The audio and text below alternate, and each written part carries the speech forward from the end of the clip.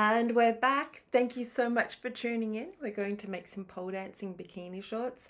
However, you can definitely still wear them for swimwear as well. So, you know, fashion is your thing. I'm just here to guide you on the process. So I've cut out my patterns, the fabric. I've got a main and I've got lining. The main fabric is a black shiny fabric and the lining is just a black matte fabric. So first of all, I'm going to put in some elastic or make a line to create some ruching. So I'm using this beautiful like woven elastic. You can use an elastic that's either 6 millimeters or 8 millimeters thickness. I'm just sliding that in through the back.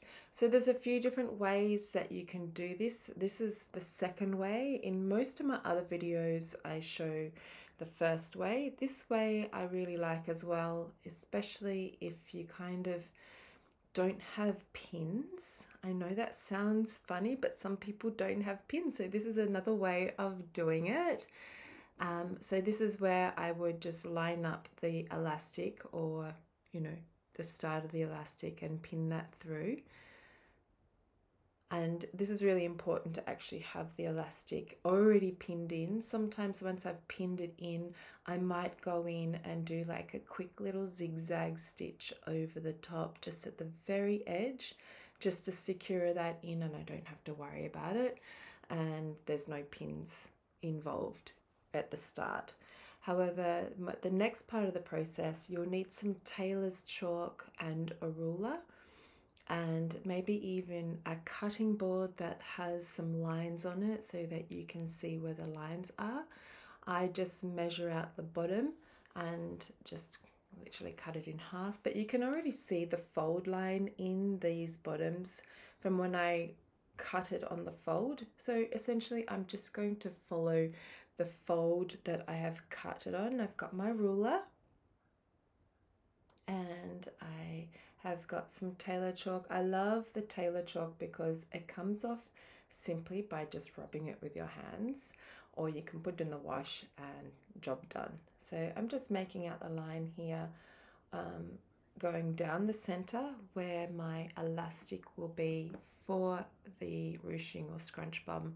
I don't know what to actually call it, ruching or scrunch bum. You can correct me in the comments below if you like. Go for it. I'm always up for a chat. Oh no, here comes my cat. He's at the door and I've closed the door so that we don't hear any noise, and now my cat's come along and yeah, anyway. All right, so I've got the elastic and you can repin it if you like.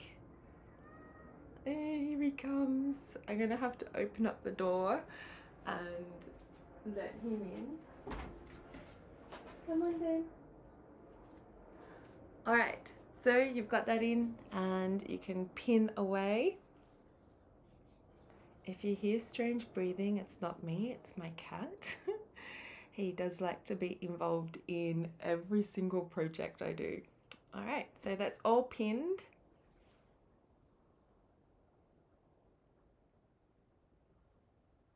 There you are. And you don't need any other pins now for the elastic. You can just do as you please. I'm just going to pop the lining together now, the right sides of the lining together. I've kept the elastic there so it shows me where it is on the garment. And I'm just pinning probably about half an inch or to an inch on either side of the elastic.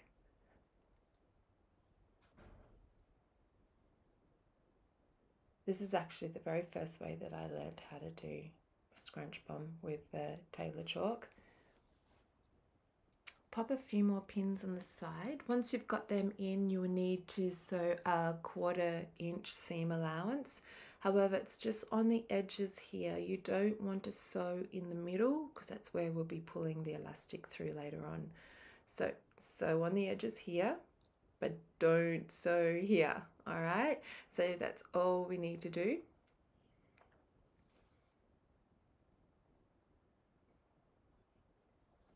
And then grabbing your main fabrics and the for me, it's the two shiny bits of the fabric together. Otherwise, just the right sides of the fabric for you. And pin the crotch. So I'm going to sew all the way along the bottom of the crotch here, along the crotch seam, and I'm just using like a 1/4 inch seam allowance or 6 millimeters. I'll be using also a serger or an overlocker.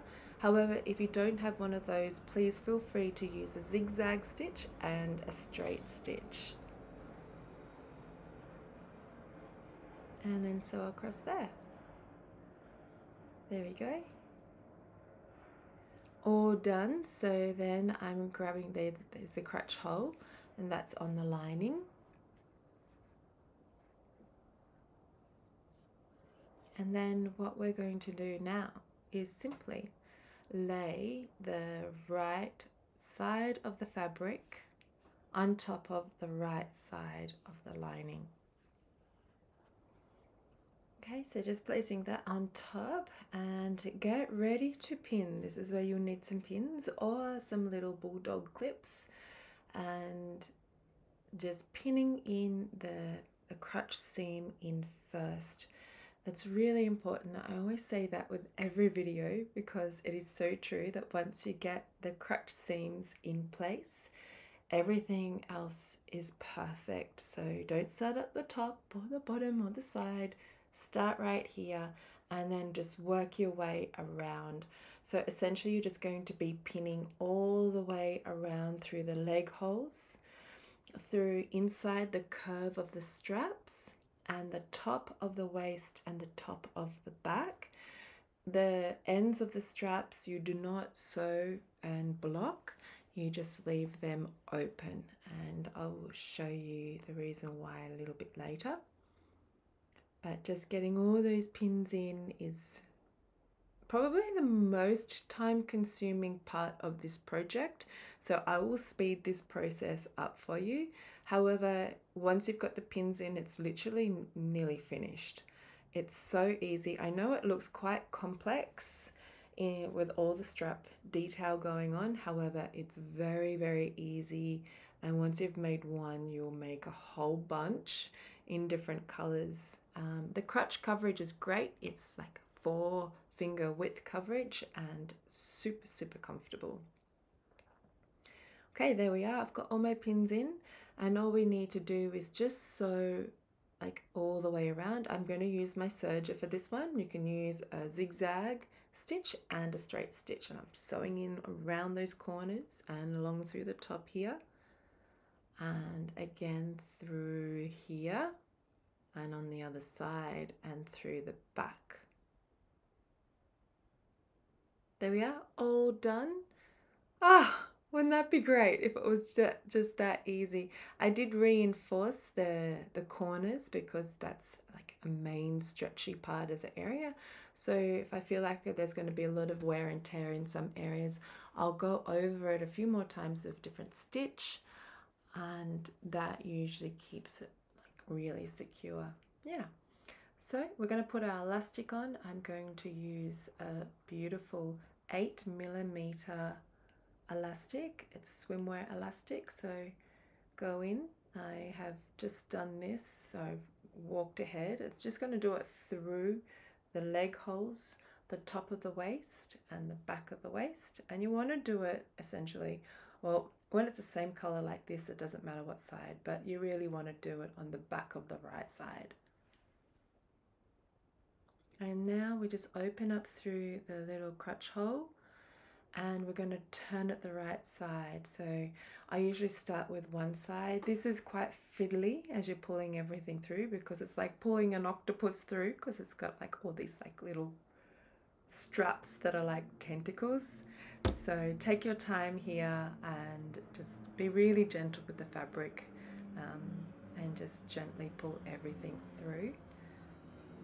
When I first bought these shorts out, they were so popular. They still are, and like they're so easy to make, and they were like one of the biggest sellers. So you can download this pattern at indiajean.com, and it's available there for you.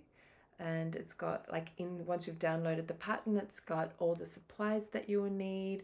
It's got all the sizing instructions, and there might even be like a little gift in there for you as well. Highly recommending purchasing the pattern so that you get all the dimensions of this pattern right for your body. I told you it's a little bit tricky pulling all these little tentacles out, but you know, just bear with, like put a podcast on, or you know, watch this tutorial in the background and you'll be able to like sail through this effortlessly. And once all the tentacles come through, you'll be able to see what it looks like. So I've just essentially pulled through one side, getting the last tentacle, and then I will go through the whole of the crutch and pull the other side through. So going up through the hole and pulling each little tentacle out. You might have your own method for this. Yeah, just go for gold. You might prefer to pull it all through and then do the tentacles later. This is such a beautiful, beautiful outfit once it's made. And very comfortable as well. Like whenever I've been dancing wearing these shorts, everything is completely safe and secure. I think also because like the bottom hip straps are so supportive as well, like they're like a low hip, but then the top strap can either, like it can sit in the shelf of your waist, or it can just sit at the top of your hip bone. So you've still got that grip coverage when you're on the pole. However, if you're going to go for a swim, doesn't really matter. You're just going to get some mad tan lines, which is going to be a great story to tell. And I'm sure that no matter what you do and where you wear these shorts, you will have the best time, because that's really essentially what it is. I think that garments really do emphasize our moments in time when it comes to, you know, experiences. And it's really important to have beautiful things that make you feel gorgeous so that you've got some nice memories to tap into. There we are. Oh my God, it's almost finished. Oh my God, it's so gorgeous. Once this is on, it's so, so beautiful. And here we're just going to close up the tentacles or the straps. I'm just evening out the elastic here.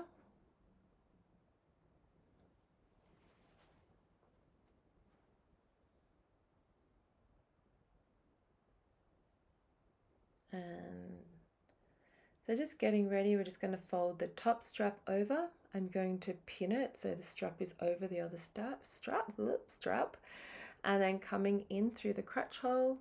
You'll do this for every single one. Up through the tentacle, and then holding onto that with your thumb and your finger, so you've got them two together. You will then turn it inside out on itself. So coming up and over, there we go. And then opening that up. And then perfect. Oh, it is perfect. We've got the shiny side facing the shiny side and the matte side facing the matte side. Yay. And then just pinning that and sewing a 1/4 inch seam allowance across here. And done. This is my favorite part, unraveling it. So just going in through the crutch hole, pulling, and there it is. Oh my goodness, it's so pretty. It's so pretty. Okay, now we're getting ready to do the other side. I always like to lay things out nice and neat and have them all flat. It just makes for a nice seamless experience.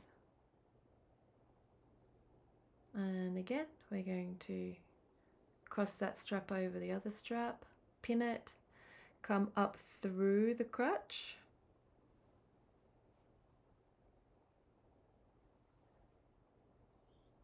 up through the strap, up through the middle, and then we'll pull it through. And this is the reason why we don't actually sew these holes up. Otherwise we wouldn't be able to pull them through and make beautiful straps. There we are. And then all you need to do is line that up and pop a pin in and sew. There you are, all done. So pull that through, and we've got 2 more to do. However, I am going to speed up that process so that you don't need to watch that again. You can replay the others if you need to, and then just go for gold. Okay, here we go. Speed strapping away. Ah, one day maybe. But it looks so cool. And there we go, that's the final strap done. And pulling that through. And all done.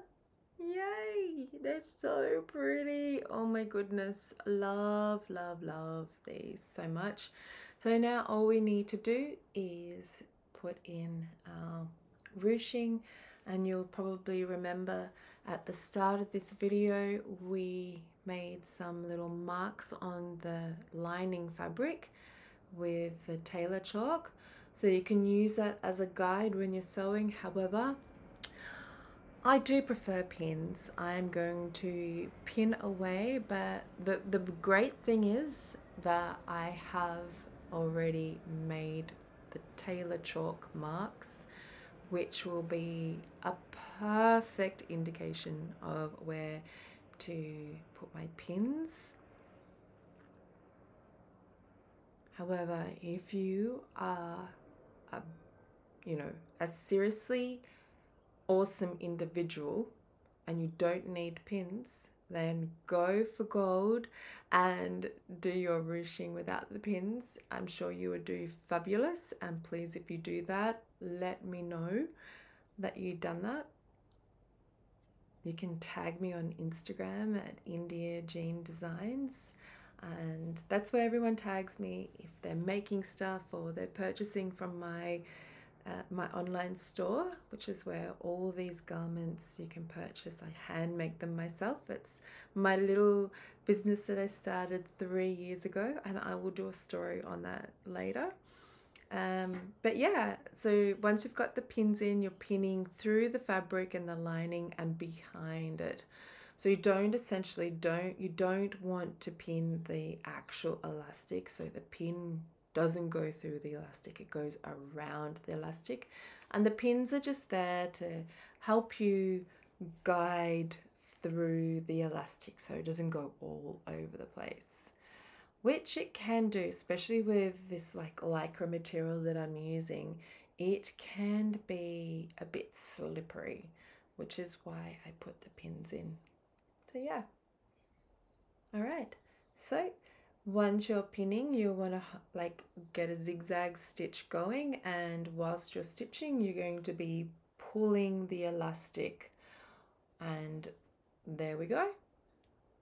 There it is. There's the ruching on the inside, and that's it on the back. So there you go. Thank you so much. I really enjoyed teaching you how to do this. Please feel free to visit the website indiajean.com to purchase your patterns or any ready to make showwear, swimwear, polewear. So thank you so much for watching, and I look forward to serving you again soon.